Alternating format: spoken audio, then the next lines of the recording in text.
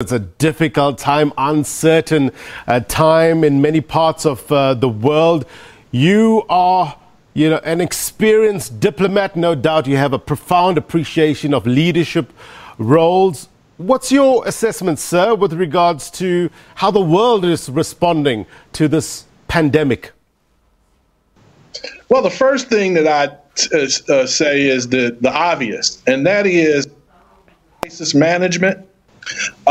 This has been a failure of gargantuan proportion. If you look in the textbook under Crisis Management 101, how we've handled would be an example, a prime example of what not to do. In the face of a crisis, you don't want to create panic. You want to try to mitigate panic. That's the first point I'd make. The second point I'd make would be a response to the clip that aired just before our interview, and that is, we know that everyone is not going to be in COVID-19. We also know that a very small percentage of people in the world are going to die from COVID-19. Correct. We also know that all of the people who lose their jobs are going to be affected, and their families are going to be affected.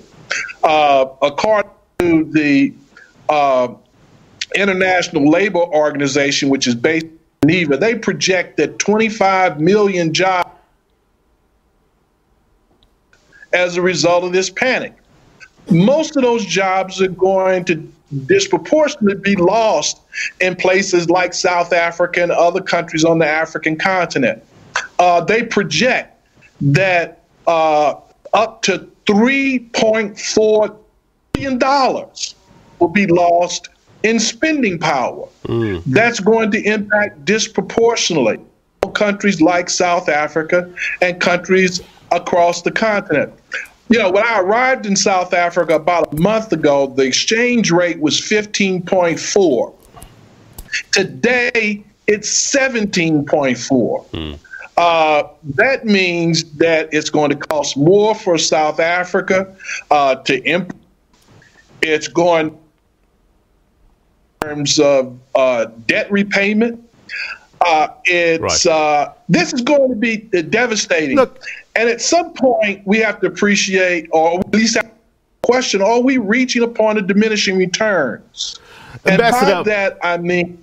No, yes. I hear what you're saying, and no doubt economies around the world will be largely affected by COVID-19. And as you put it in your recent opinion pieces, viruses have been a fact of life since time immemorial. But there are new lessons that I guess we can learn after every pandemic, you would agree. What would some of these most salient lessons at this time? Well, the first new lesson is actually an old lesson, and that is we've dealt with other coronaviruses. SARS was a virus. MERS was a coronavirus. And one of the things that we did not do was shut down the global economy. And there's a reason why, whether it's economically justifiable or not. The reality is one of the reasons we've been able to deal more effectively with viruses today over against our ancestors in the past is because we're healthier, wealthier, and cleaner. And when I say wealthier, Oppenheimer or Rockefeller rich, I mean middle class. Middle class people eat better. Because they eat better, they have the more nutrition. Because their diets are more nutritious, their immune systems are stronger, and because their immune systems are strong, they're able to fight off viruses like COVID-19. How do you think China has handled this pandemic? It was, when we listened to President Donald Trump yesterday, he said that he wished China would have informed them earlier about what was happening inside the country. What do you think their response has been so far? Well, one of the things that we have to appreciate, and it's a shame to have to say, but this pandemic is a Trump pandemic. I mean, the 31st of December was when the Chinese first detected this atypical pneumonia, which we call COVID-19. Immediately contacted the World Health Organization, as they should have done. And when the first death occurred, I think it was around January the 11th, the Chinese state media made that public. Immediately after that, there was debate at the World Health Organization whether to declare this a global health emergency. They deferred until January the 30th. And when they declared the global health emergency, they made 2 points. The first of which is this was not a no confidence vote against the Chinese. The second is that they were declaring this global health emergency because of their concern about the coronavirus spreading to countries with weak healthcare systems. The United States would not, despite all of our issues around health, certainly would not be categorized as a nation with a weak healthcare system. Immediately after, within hours after the global health emergency was announced, contrary organization recommendation, Secretary of State Mike Pompeo tweeted that he implementing a level 4 travel emergency. That's the panic button. He pushed the panic button. And so we've got to keep in mind that this is a Trump generated panic.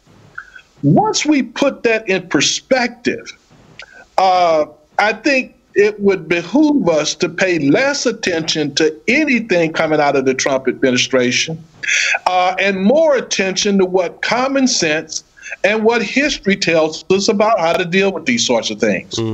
What do you make of the President of the United States calling this the Chinese virus? What does that do in terms of stigmatization?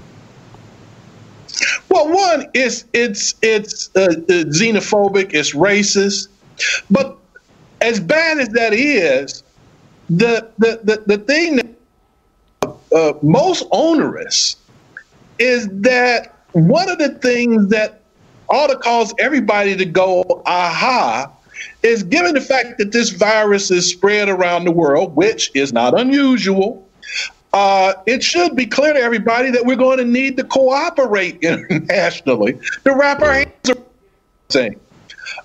We did that in the during the Obama administration. Ebola, that worked out pretty well. If you're engaged in name calling, that is certainly not the best way to win friends or influence. Ambassador, we don't have a very good line to you, so I'm going to just wrap it up with just this final question. You know, developing countries like South Africa have pretty much taken measures that other countries in the West and Asia have taken. Such measures are meant to stop the spread of COVID-19. It's meant to save lives. But do you worry about the long-term effects of such actions on the economies of countries, in particular in Africa, some of which are really struggling financially? Well, not just the long-term consequences. I worry about the short and medium-term consequences as well. You know, most of the folks on the continent are employed in lower-income jobs. These folks can't lose one paycheck or two paychecks or three paychecks, 4 paychecks, and not have it have profound consequences. You know, the number of homeless this thing is going to increase significantly. The number of hungry people on the continent is going to increase significantly. So rather than falling lockstep with the West in terms of response to this thing, countries on the continent ought to call us back to a point of common sense, try to engage the world in a sense of common purpose in terms of dealing this issue. Yeah. And look at ways to walk everybody back from the ledge and get back on track. All right, Ambassador, that's where we'll have to leave it. Thank you very much indeed for your perspective. As always, appreciate it. Be well. Thank you, Blaine. Take care. All right, that was Charles Stith, a former U.S. ambassador to Tanzania. He is also currently the non-executive board chair of the African Presidential Leadership Center, which is a Johannesburg-based NGO. He also chairs the African investment company Pula Group.